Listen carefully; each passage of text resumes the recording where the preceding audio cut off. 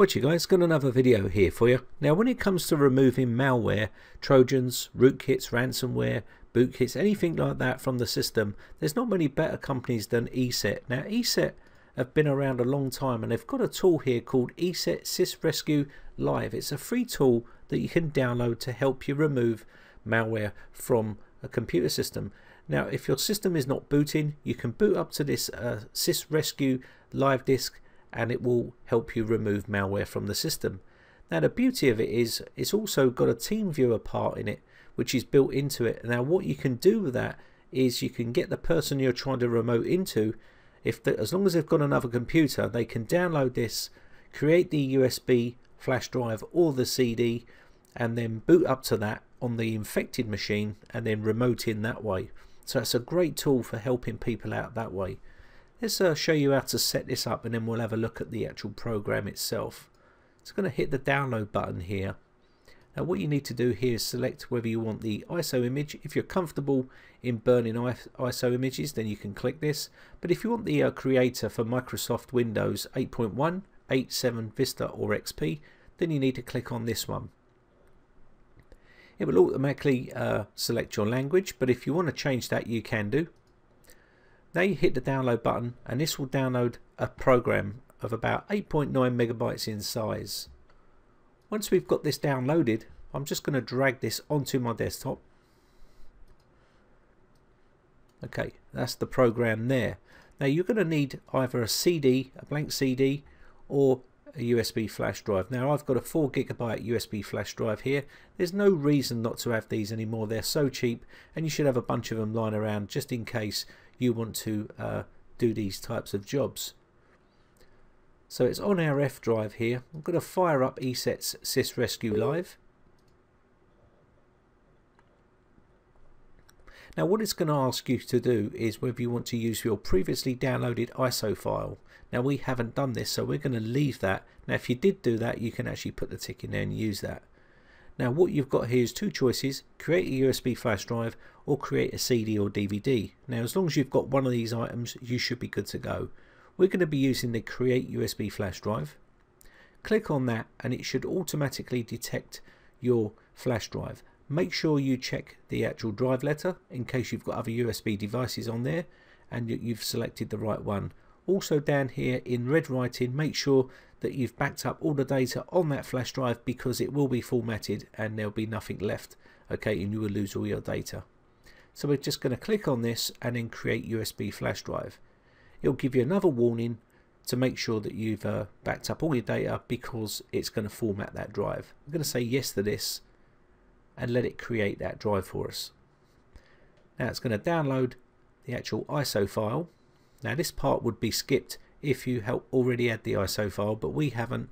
It's now going to download that, then unpack it and then put it onto our USB flash drive. Okay, that's now copied across, as you can see. Now you can save the ISO file at this stage if you want to by clicking on the save ISO file, but basically that's all done. So all we need to do here now is close this off. And if we look at our drive here, we should have all our files inside here, okay?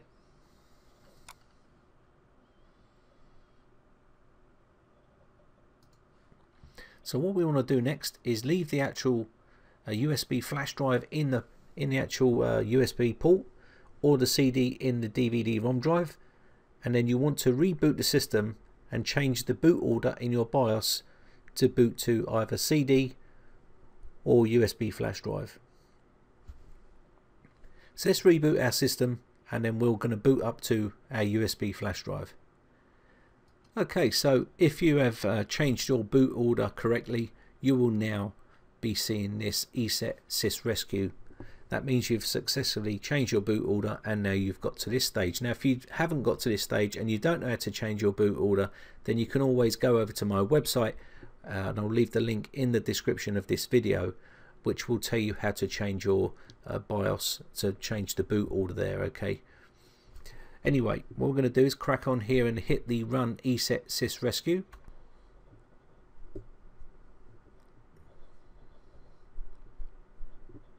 Now this will take a bit of time to boot up. Once it's booted up,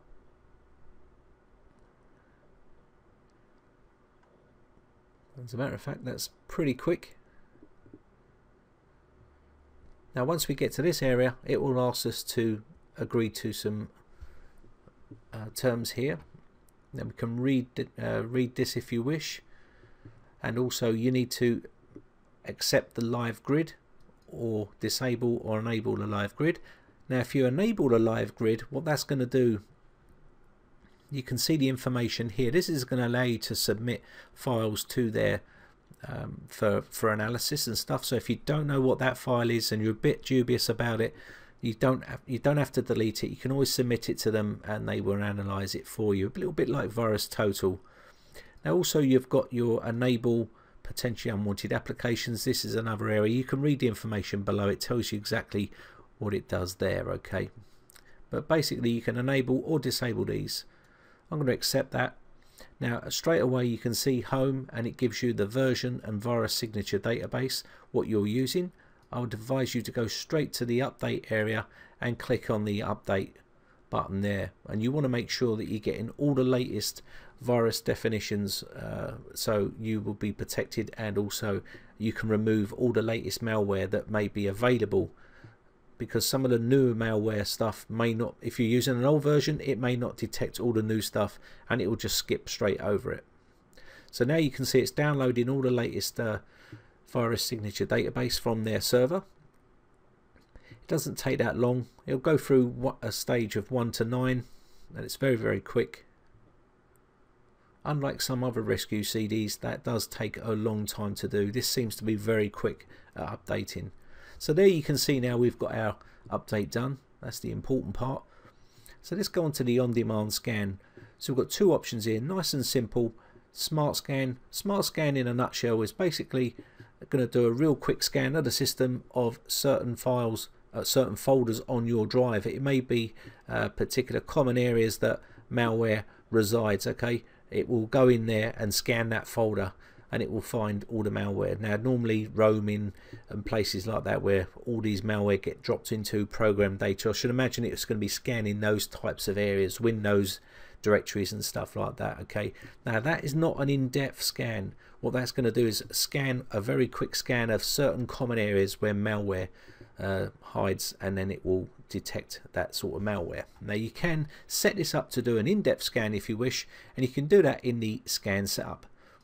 Click on that, and this will give you your option. So if you want to set this up, you can set this up now, and you can then come into the setup area here. You can see the scan profile is Smart Scan. You can change this to that if you wish, and then change the setup area here. This gives you some more options. Objects, it wants to tell you whether it wants to scan the mailboxes. I would suggest you do that. Just in case you've got dodgy stuff in there that's been coming down, ransomware and stuff like that. It will also scan that area if you wish. But you've got other options here as well, potentially unsafe applications. You can now enable that. Now bearing in mind that depending on how big your mailbox is and how big your drive is, it's going to depend on the amount of time it takes to scan that drive for you.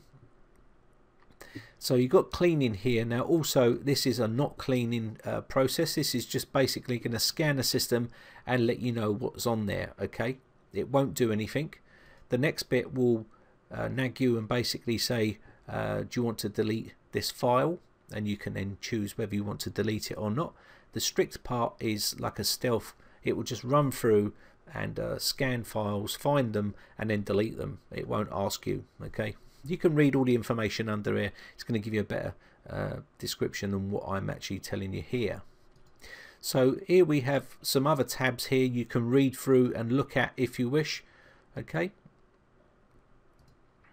But we're just going to leave these parts out for this video. But I mean, pretty much I don't normally touch this area, but you can see it's extensions, and you can add them in here. Define a list of file extensions to be excluded. So if you've got a folder with all your work in it, basically you could add that in here, and it will miss that folder out for you in case you didn't want it, in case it deleted that file or folder in there, which is work related or stuff important.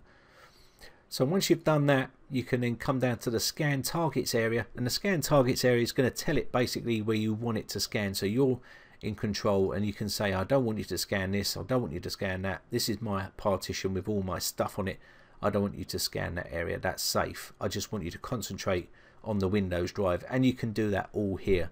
Okay, so what else does this have to offer? Well, let's have a look at the tools area here. You've got your log files, show your log files. You can have a root through those log files, which are very, very important. A lot of people just delete them, but you should keep these and show them to a technician if you've been working on that machine yourself. And if you can't do it, you can always keep these log files and show the technician what you've done, and that will help him no end. Okay, protections statistics, again, you can have a look at this area here. It'll show all. You've got your quarantine area. This is going to show you all your quarantine files, all the files that it's detected as viruses. Now remember, some of these are not viruses, they may be false positives, and you can remove them and keep them as saved files. So again, submit to file for analysis. This is another area, a little bit like VirusTotal. It's a nice little feature. You can browse to a file and submit it to there, and it will tell you whether it's suspicious or not. Okay, let's close this off. Another great feature with ESET SysRescue is this Teamviewer. Now, I've done a video on this before. Option. It's a great option if you're trying to help someone that's got a non-bootable computer and they have a second computer where they can create this live CD, and then once they boot to this live CD on the infected computer, they can then give you some details so you can remote in and still remove it. That is an awesome feature for technicians that like to still remote support in and help people. Now obviously there's a bit of a palaver in setting it up because they have to have a second computer to build this, or they could have it already. And if you are a PC tech, you can already have this set up for them and give them a USB flash drive with it already installed on there, and that will allow you to remote in if they've got a non-bootable computer. And a great feature, and as a tech it's going to help you out no end.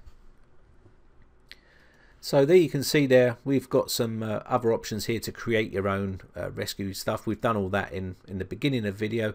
The user guide here is an awesome little part that's added to it. You can see it helps you with great detail, tells you exactly what to do.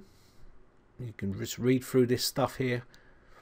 Okay, and you've got the zoom button here that lets you zoom in so you can see the document more clearly. You just zoom in like so you can read what it means. Again, you've got some great features here that you can use, like Teamviewer, Bomgar. You can read through this stuff. This will help you out, so it's really useful. You haven't got to leave this area, you can use it right here. So that's a nice little touch from ESET. Again, we've got the support area, ESET support, and we've also got computer. You can come in here and you can have a look at, you can browse the internet and stuff like that if you wish. You've got the Chrome down here. We just click on that. Again, you can access the internet from here. Okay, so there you can see we're on the United Kingdom, and there you are straight on the internet, and you can go to their site and get all tools and stuff that they've got on there. They've got loads of stuff on ESET's website. Okay, so I think I'm going to wrap this one up.